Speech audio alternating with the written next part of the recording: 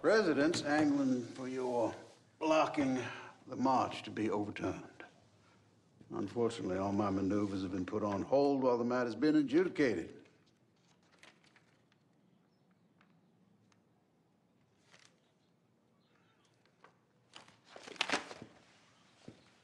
Governor, you wanted to talk.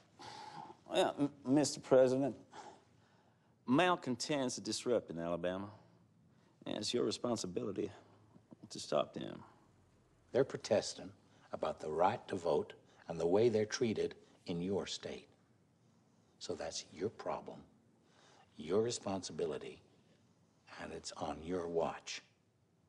Mr. President, I disagree.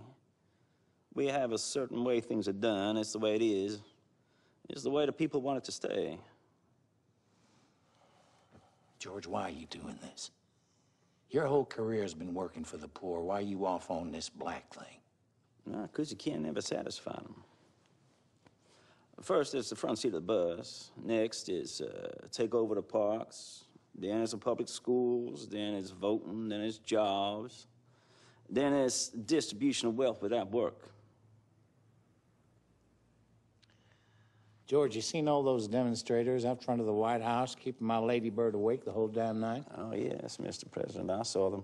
Well, let's go out there, you and I, and announce that you've decided to let the blacks vote undeterred.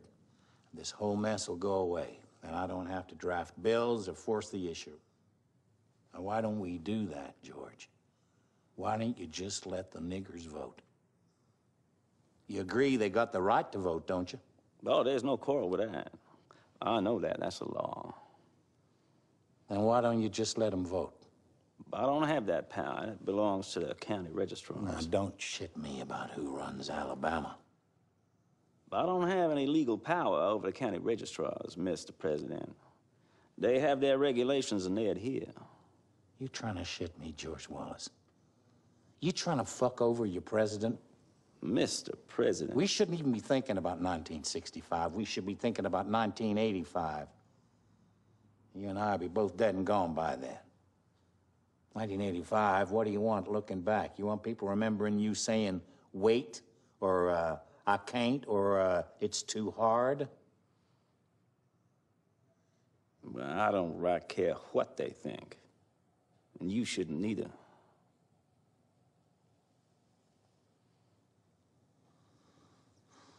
Well,